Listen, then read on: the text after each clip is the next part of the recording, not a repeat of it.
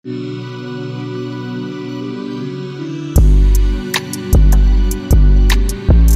up with y'all? It's Big Boss. We are going to talk about niche fragrances today, okay?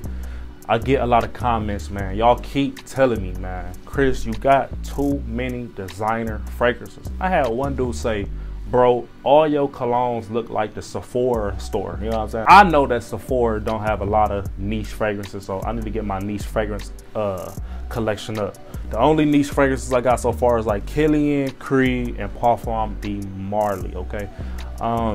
This is what I want to talk to you guys about. This is not about to be a very long video. I just need to talk to you guys. I need y'all to recommend me what niche fragrances should I tap into first, okay? Should I finish out my Parfum de Marly collection? Should I finish my Kilian's collection? Or should I start tapping into Zoroff or Amarage?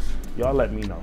And for all you guys that want me to review your colognes, make sure y'all go in my DM, let's talk, let's chop it up, and send me a sample of whatever cologne in your collection that I have not reviewed yet, and I promise you I will give you a review to that fragrance. Also, I am bringing back reviewing y'all's collection, okay?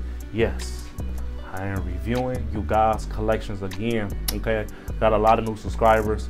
That's what I get into. I review y'all collection. So yeah, so if y'all want me to review your collections, go to my Instagram again at Chris the CEO. I'm gonna tag it below, you know what I'm saying? Go to my Instagram, slide on my DMs with a picture of your collection. Once I get probably like 5-6 pictures from y'all people, I'm gonna drop the video, okay? I love y'all. Y'all stay looking fly, stay looking good. I'm Big Boss, and I'm out.